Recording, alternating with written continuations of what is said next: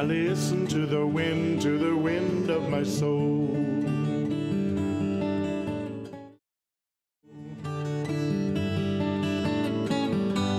I swam upon the devil's lake, but never, never, never, never, I'll never make that same mistake.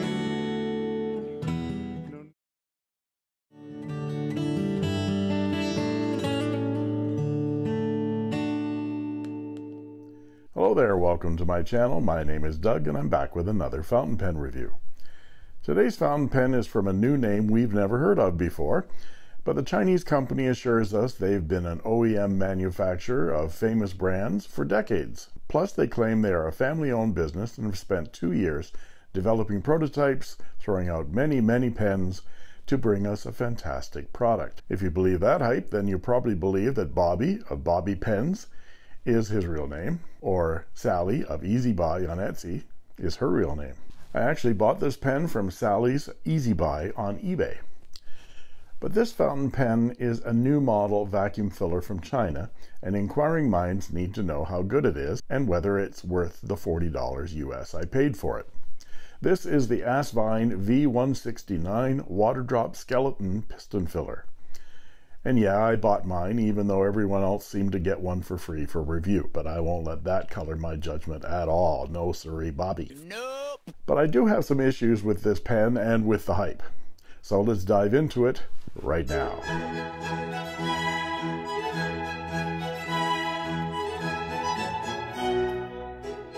I was trying to think of something pithy to say, something interesting to say about this pen before I open it. But unfortunately, I haven't got a freaking clue what this is. You see, I've had 4 or 5 things that are sitting in Calgary since, one of them since December 31st. So a couple of weeks, been sitting in Calgary waiting to be delivered. And this one came today, and I don't know which one it is. And it doesn't help that my address isn't on this anywhere. My postal code was, and the tracking number and everything, but my address isn't here anywhere. Interesting. Maybe that's why it took so long to come to me. Well, let's open it up and find out what it is.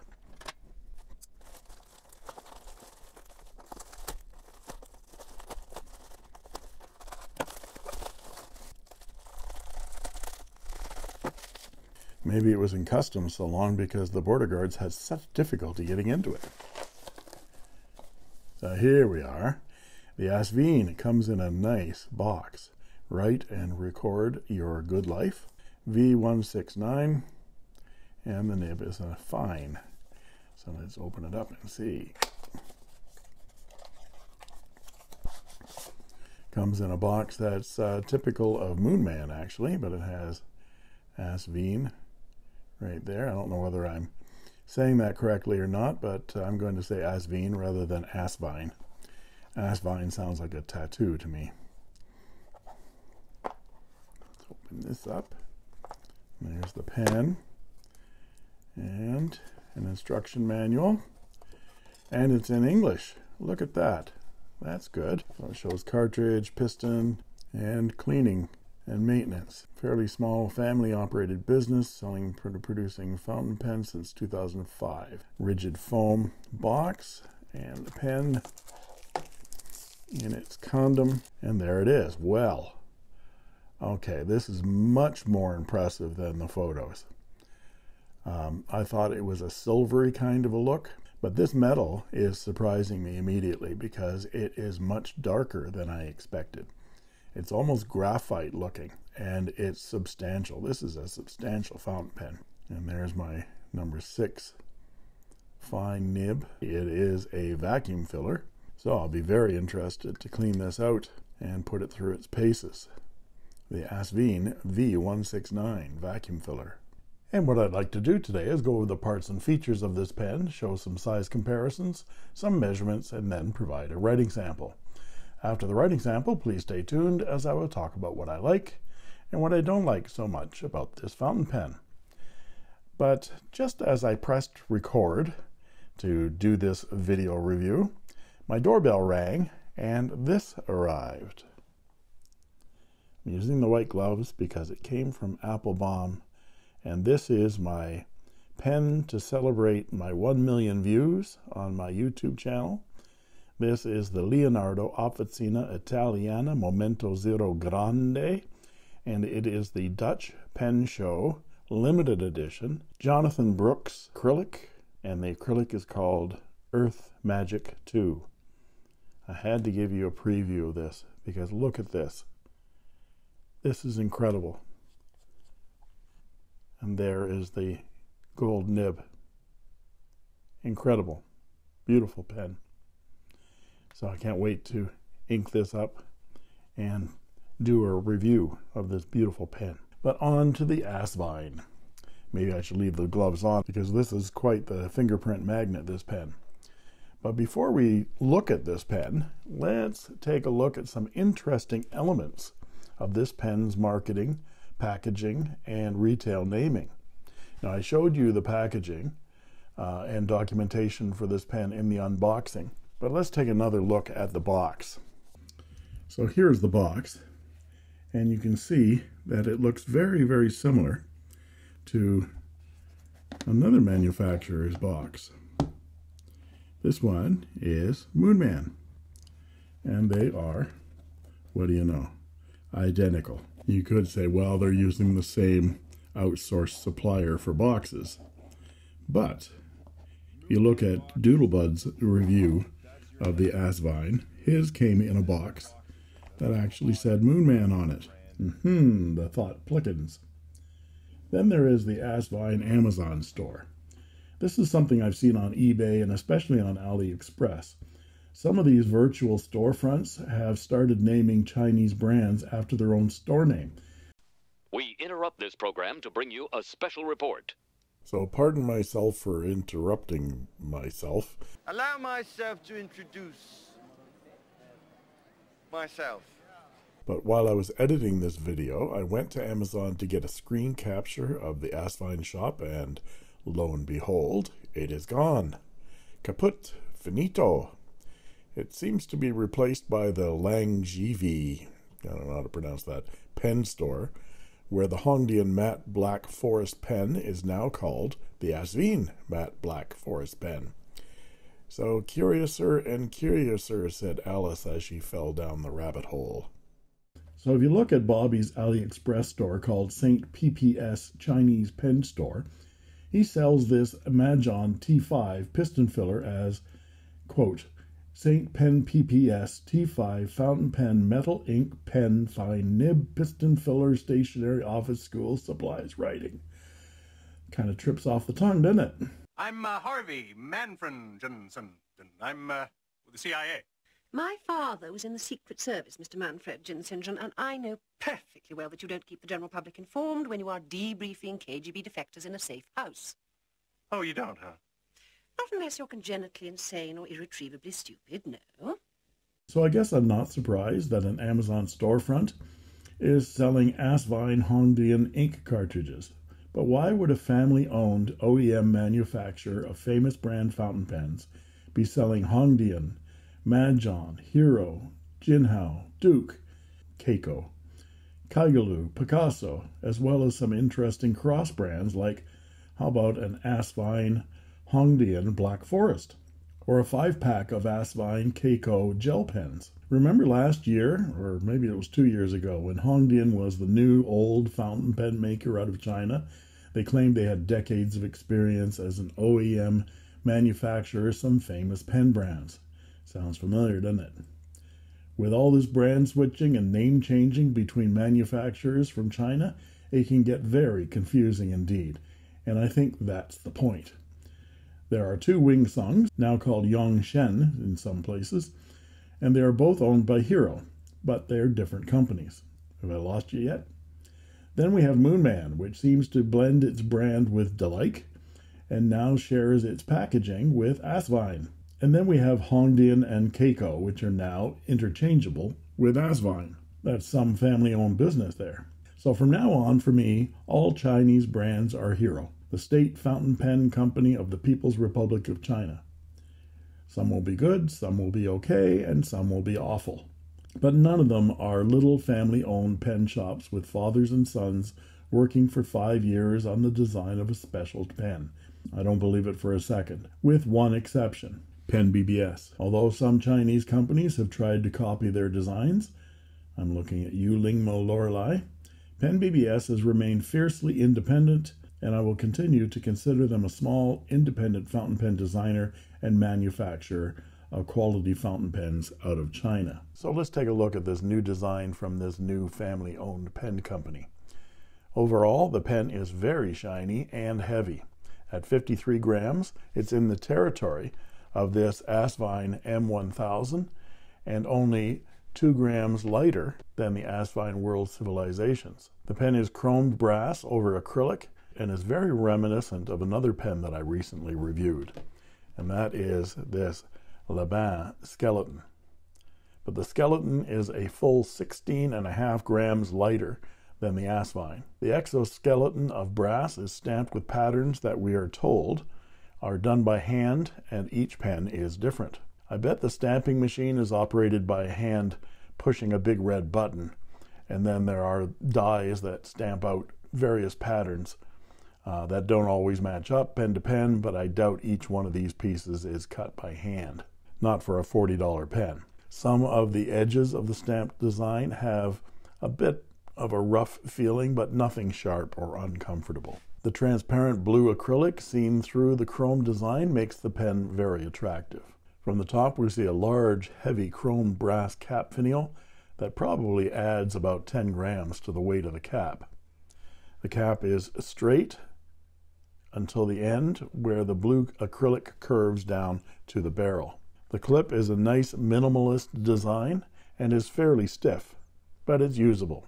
But my clip dresses left, like most of the Asvine V169s that I've seen in reviews, whether the reviewers have noticed or not. My OCD has noticed this immediately. I go around the house straightening pictures, so this drives me crazy. And then we have Asvine stamped in a script into the bottom of the cap band. There is a tiny step down to the barrel, which is straight all the way to the end. And then we have the tapering piston knob, which is also chromed brass with a slightly domed end. The cap unscrews, if you're lucky, because most of the time it unscrews the section. And if you don't immediately notice the difference, you'll have an inky mess in your lap. We tend to forget the simple pleasures that are the basis for true happiness. Yes. So my advice is not to screw this cap on too tight, as it will be an accident waiting to happen. But when the cap unscrews with 1 1/4 turn, it reveals a concave chromed brass section and a number 6 size steel nib. The big blocky threads here are very smooth, and the section is very comfortable in my grip. I'm not fond of metal sections, especially chromed metal section, but this one has a nice deep concave curve to it that keeps the pen from slipping in my hand. To those of you with clammy hands, you might want to avoid this pen. Actually, the entire pen is a fingerprint magnet. I wouldn't mind seeing this design in a powder-coated textured aluminum. I think it would be cool. Let's take a closer look at this nib.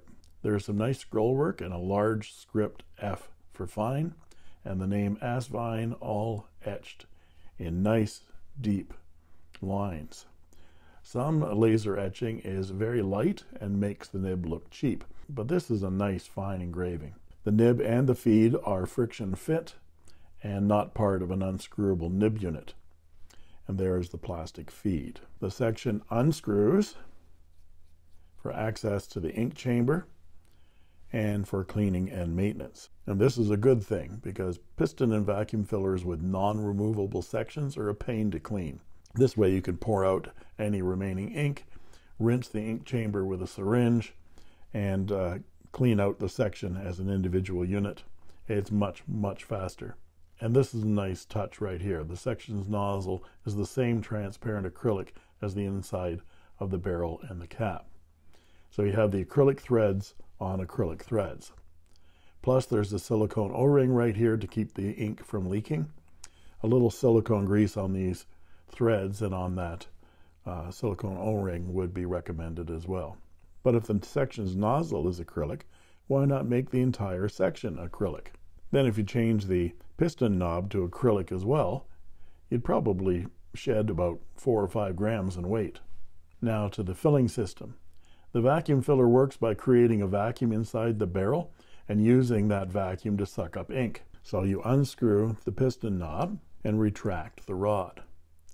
Then you place the nib of the pen in the ink up to the filler hole, which is back here. So you need ink deep enough to get that pen in there. And then you push the rod back down again. And when you push that rod back down, it creates a negative pressure behind the piston rod back in here. And then when that piston reaches the end, the chamber inside there widens out a bit to release that vacuum, and it sucks liquid up into the ink chamber. It's a simple principle, not always simple in practice. And since I just got this bottle of Leonardo Blue with my new Momento Zero Grande, I might as well fill it up with this ink. Try to do it here on camera without making a mess. So we retracted the rod. We're going to dip the nib into the ink up to the filler hole, and then we're going to press down on the rod. But a key thing here is to not push the nib down into the glass and then press down on that, because you can damage that nib. So you need to hold the pen into the ink by the barrel and then press the rod down. You can hear those bubbles, and the ink runs up into the pen. That looked like a fairly good fill. Screw the knob back down again, clean off your nib, and you're ready to write. And there you can see the ink sloshing around inside there. The other key thing is that there's a little stopper right there that blocks the ink from flowing. So you have to unscrew the back of the knob to allow the ink to flow. If you're writing with this pen and you find that you're running out of ink, remember, you got to open that little valve to allow it to flow. That shut-off valve is very valuable to keep the pen from squirting ink into your pocket when there's an air temperature change or an air pressure change. If you want to get more ink into that chamber, a second stroke in the ink will generally fill the chamber up quite well. The inside of the cap shows a small ledge milled into the acrylic that mates with the end of the section to seal the nib from drying out. This cap goes on the end of the pen, but it doesn't stay secure. So I'd say this pen doesn't post. And with a cap that's over 20 grams, it's back weighting that pen anyway. The pen is plenty long enough in the hand as it is unposted, and the pen isn't unbalanced too badly, actually. If that piston knob had less metal in it, it'd probably be balanced a little bit better, but it's not back weighted. I bought this pen on eBay for $37.69, including shipping. And now, before we look at some size comparisons, I previously recorded a video where I show how to disassemble this pen. So let's look at that video, and then I'll be back with some size comparisons. Since this is a new vacuum filler, we need to find out how to take it apart. So I thought I'd take a moment and see whether it will come to pieces for me. This is the tool for removing the piston and or vacuum mechanism from a Wingsung 699. And it tends to fit a lot of Asian pens. So I thought I'd give it a try on this one. So first off, let's take the cap off. There is a screw in there that comes out. I've taken it out. It's just a slot screw, but I can't get that finial off. So let's take the section off. There we go. And the nib is friction fit.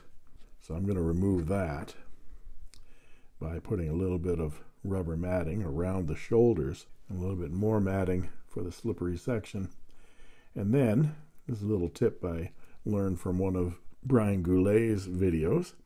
When you pull, don't just pull aside like this. Push your knuckles together and give it some leverage, and it pulls right out. There we go. Now, the business end. We unscrew the piston knob and we slide the piston out. You notice that that bit spins. It actually becomes a really nice little fidget spinner. There's little flats right there. You see that? On both sides. and that's where you can put a wrench. And let's see if this wrench fits it. And it does not. So we have to get ourselves a small crescent wrench. And you put the flats of the spanner or the crescent wrench on those flats of the screws, and you give it a turn. Once it's turning, you can actually do the rest by hand. And there's the vacuum piston mechanism.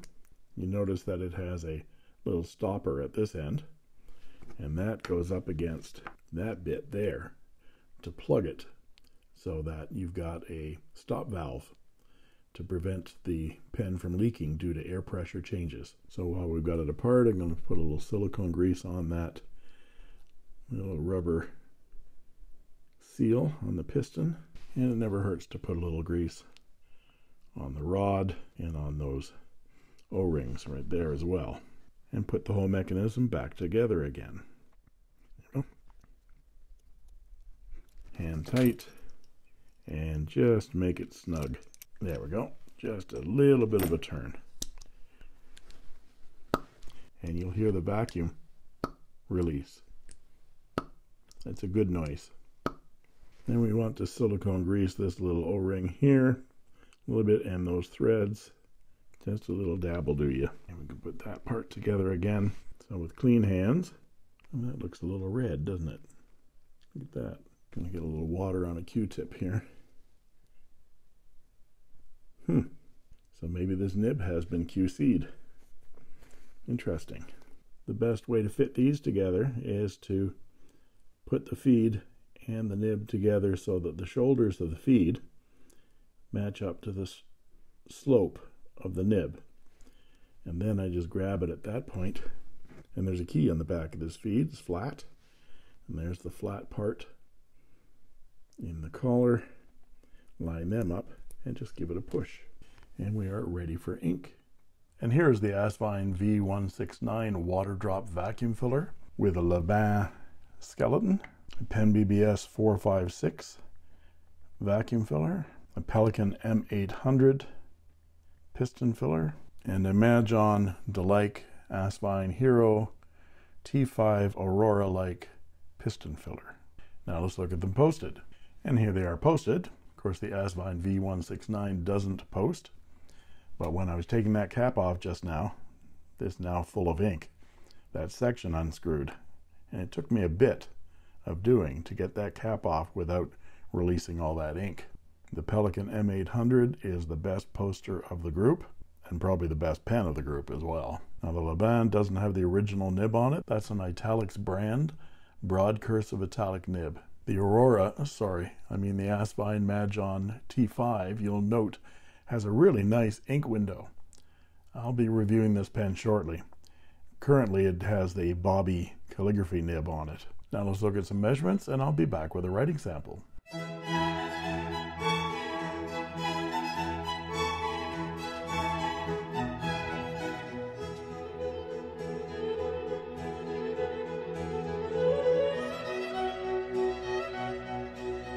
And we're back with the writing portion of the review. This is Clairefontaine 90 GSM paper, and this is the Asvine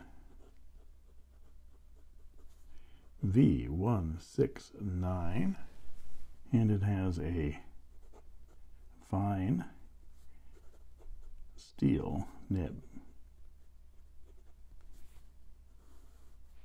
Let's check the wetness. It's relatively wet, not too bad. And the ink today is Leonardo blue. As to line variation, well, you can squeeze a little bit out of it, but it's very stiff. And this line that the pen is making is between 0.4 millimeters and 0.5 millimeters in thickness, which makes it a Western fine or a Japanese fine to medium. And for our quote.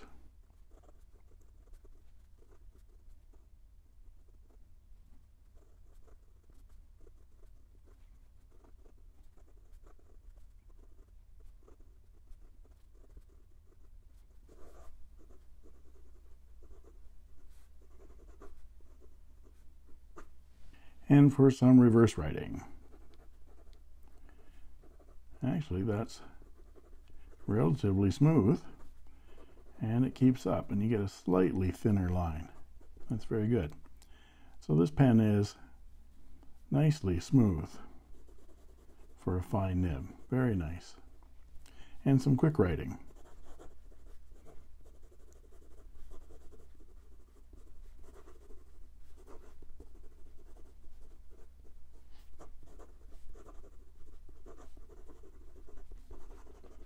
No issues with that feed keeping up whatsoever. So what do I like and what do I not like about this fountain pen? Well, first let me say what I like about it.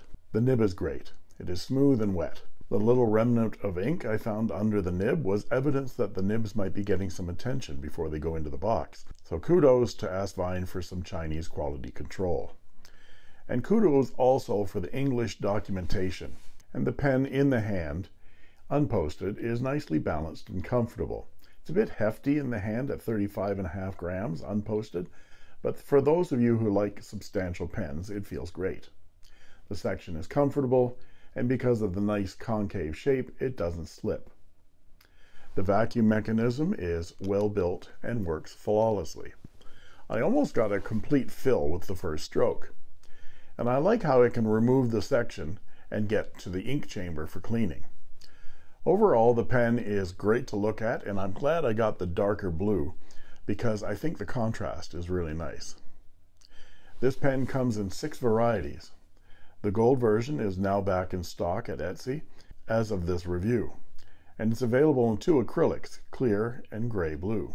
The chrome version is available in clear, gray blue, blue, and green. As to my concerns about this pen, well, the section coming off when uncapping the pen is a biggie for me. Right after advising all of you to be careful about uncapping the pen, I went to uncap it for the size comparisons and the section unscrewed on me. Thankfully, I stopped before it came apart. The other concern to me is the weight. The cap alone is 20 grams. I would really like to see this pen in an aluminum version. That would be really cool. And finally, regarding the hype. Perhaps I'm cynical. Okay, yes, I'm cynical. But over-the-top boilerplate of family-owned, decades in the business, thousands of prototypes scrapped, just rubbed me the wrong way. Here's an example. The Asvine V169 is inspired by the Doric architecture of the Greek temple, and the golden ratio make the pen look more generous. The skeleton is cut out from a solid tube of brass that requires more than 30 manual operations to reach the final base of the design. The surface of the skeleton are treated in a chrome coating. Each of the iridium nib was polished, aligned, and tested manually to ensure they write smoothly and flow easily. The piston filling stick was made of durable stainless steel. It was equipped with multiple strong O-rings to prevent ink leakage and ensure filling easily. Every process is completed by craftsmen who have been in the pen industry for more than 20 years. Add to that the mixture of brands, especially on their own Amazon storefront, and their packaging, and it makes me feel like they're not dealing honestly with the customer. Pen BBS doesn't get all gushy about their decades of research, hand-engraved nibs, new innovative models, and filling systems. In fact, there's nothing. Nothing. No action. Dullsville. From Pen BBS, but their products. Some happy medium would be nice. The best advice is caveat emptor, buyer beware. If it seems too good to be true, it usually is. That being said, this is a very nice fountain pen with some minor flaws, but well worth the $40 US, even with the hype, in my opinion. And there you have it. If you like this video, please like and subscribe, and don't forget to ring that bell to get instant notifications whenever a new video is posted. And you can join as a member of my channel too for only 99 cents a month, less than the price of a coffee. And I guarantee I will answer your comments in the comments section, and you'll get cool emojis and badges too. And that just leaves it for me to say thank you for watching.